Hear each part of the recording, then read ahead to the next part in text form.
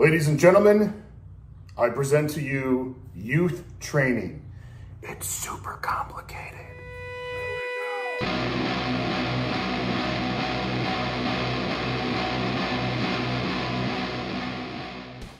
As a parent training your child, you need to learn how to set expectations. And the expectations I believe you need to set are effort, attitude, and consistency.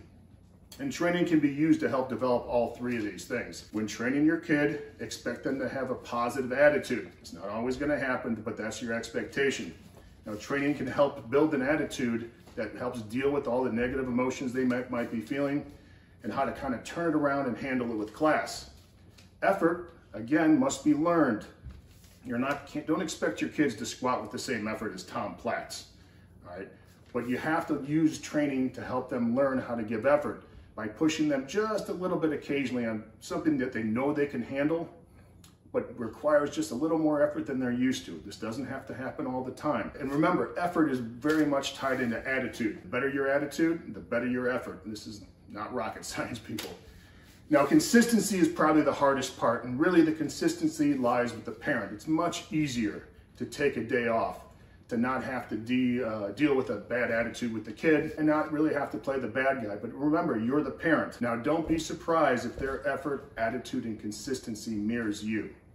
This is a fancy way of saying, get your own ass in order. Hold yourself to a highest degree of discipline, effort, attitude, consistency, even more so than you'd ever expect from your children.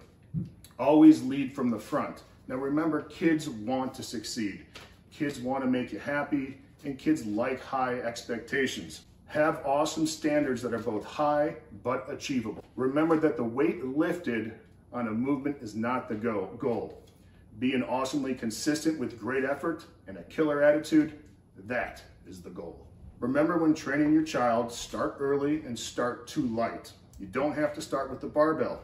Just start building daily training habits. As an example, our youngest son, James, we started training him when he was 4 or 5 years old, and all we did was 1 elevated push-up a day and 5 squats every day.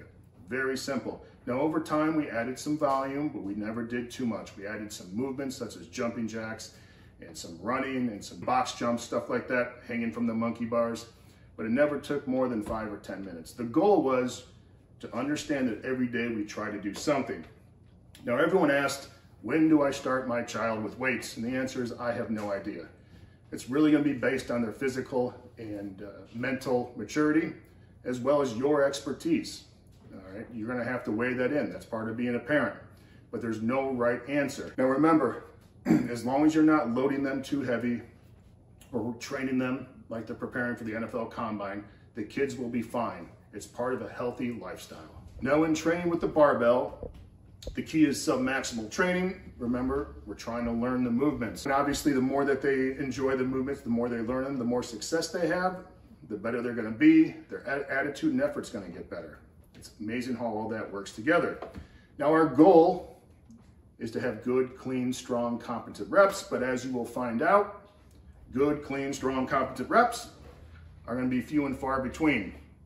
So make sure, again, that you're sub-maximally loading them, never going to failure and never even going near failure. In the weight room, in regards to technique, attitude, effort, all that stuff, whatever is tolerated is encouraged. So you really want to try to nip the bad habits out of their arsenal right away. As long as you are consistent, and you're going to be repeating yourself over and over again as a coach, as long as you are consistent, things will generally improve. The world, I like to say this all the time, the world of daily and weekly progress does not exist in our weight room, all right?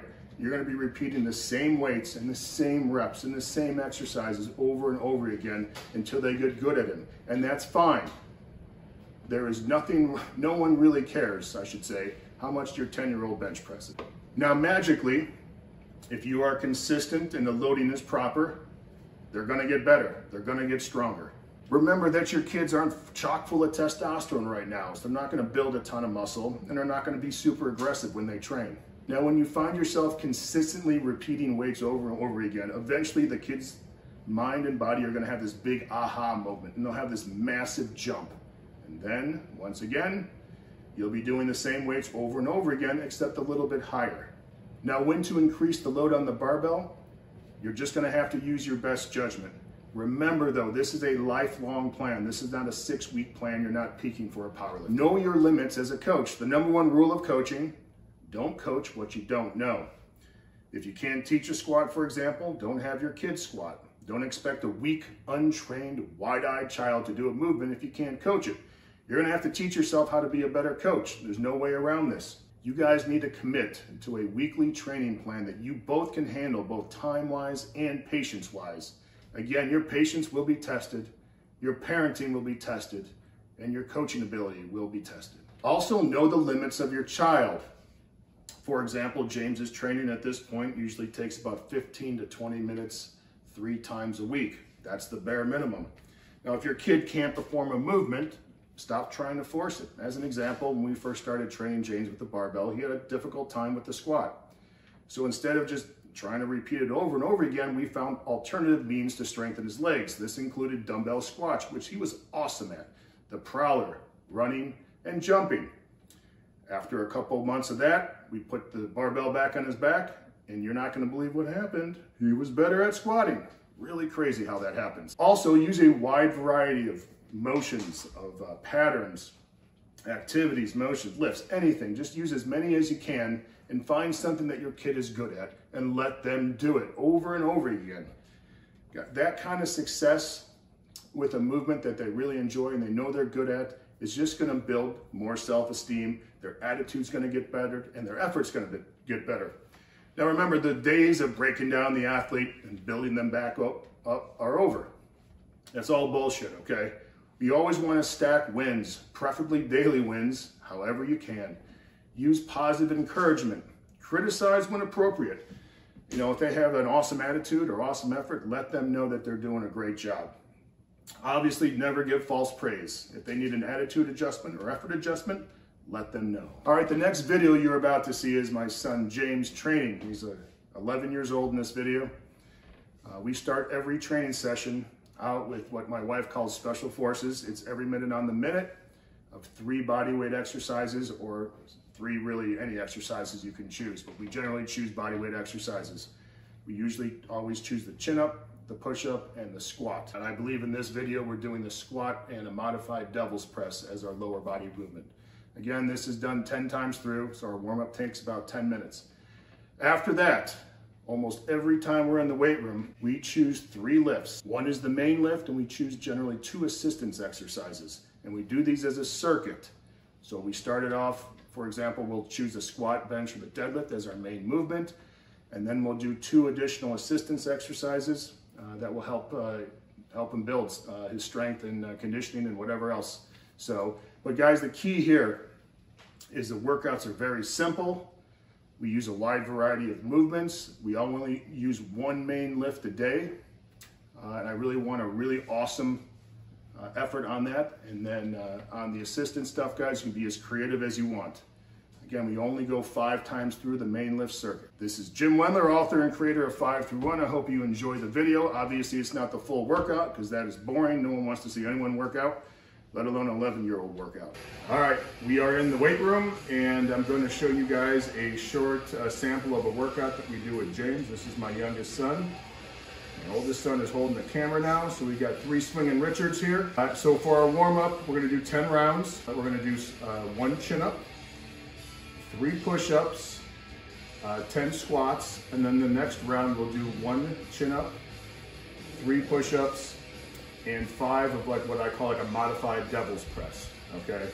So the general rest time is about, we'll do a round every minute or every 45 seconds unless we get distracted or something. But we're gonna go through 10 times, we're only gonna show 2. So here we go. We got 3 push-ups now.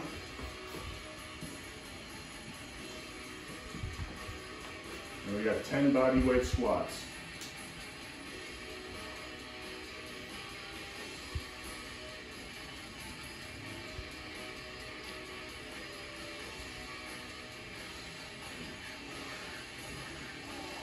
We're going to wait just a little bit, unless you want to go. Are you ready to go? All right.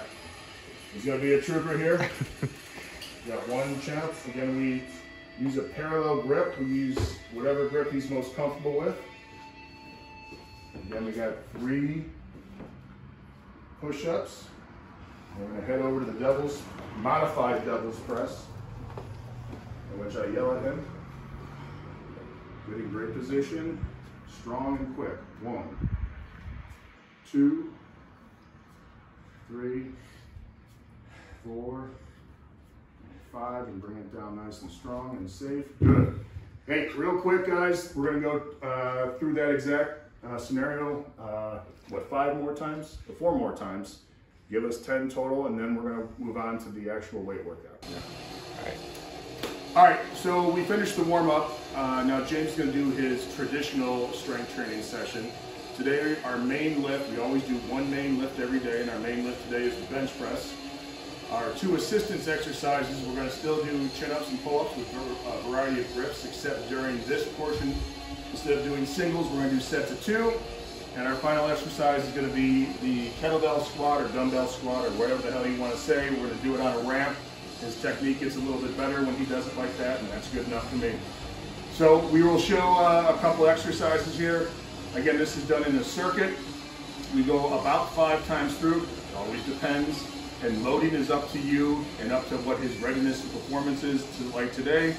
We don't always go for records, obviously. We don't max out. We don't use weights that are too heavy. We use weights and exercises that are appropriate for the individual. So here we go. We got 2 reps of chin-ups here. Good. Oh, nice, buddy. We're going to go right to the dumbbell squat or kettlebell squat.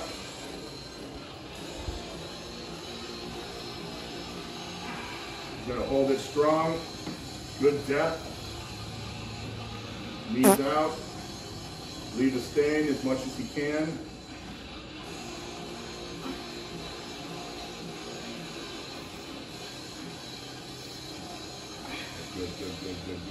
Good. And return it properly. Good. All right. Good, buddy. Strong. 1, 2. Good. 4. Don't slam. Better. Holy shit. That was good. Good. So, train your kids, guys. It's your job as a parent. Teach them how to build great habits. Teach them to be strong young men. Thank you very much.